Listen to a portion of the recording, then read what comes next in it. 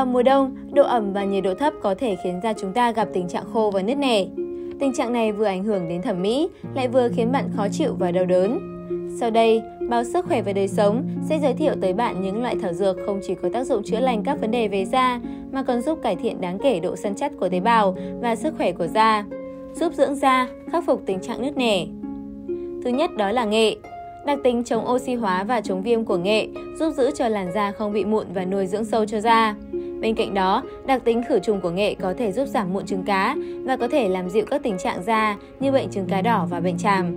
Bạn có thể thêm nghệ vào các món ăn sử dụng các chế phẩm từ nghệ như bột nghệ và kem nghệ. Thứ hai, bạc hà. Bạc hà được biết đến là loại thuốc lâu đời nhất trên thế giới để điều trị nhiều vấn đề về da. Bạc hà chứa nhiều axit béo omega 3 và vitamin A và C. Từ đó, giúp nuôi dưỡng làn da xỉn màu, làm giảm lượng dầu thừa từ da nhờn. Ngoài ra, tinh dầu bạc hà có tác dụng làm mát da. Sử dụng bạc hà bằng cách uống trà hoặc làm nước ép bạc hà đều có tác dụng tốt. Thứ ba, mùi tây. Mùi tây là một loại thảo mộc có thể cân bằng sản xuất dầu, giảm viêm và ngăn ngừa sự đổi màu của da, chống lại mụn trứng cá, làm mờ nếp nhăn. Sử dụng bằng cách xay nhuyễn hoặc đắp lên da, hoặc làm nước mùi tây để dưỡng da. Loại thảo mộc thứ tư, cúc vạn thọ. Đây là loại thảo mộc hiệu quả nhất để chữa lành da nứt nẻ, kích ứng và viêm.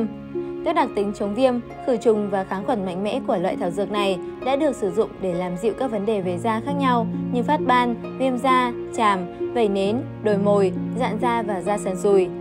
Sử dụng cúc vạn thọ bằng cách uống trà cúc vạn thọ, làm sinh tố, làm mặt nạ để tăng cường dưỡng chất cho da. Cuối cùng là nha đam.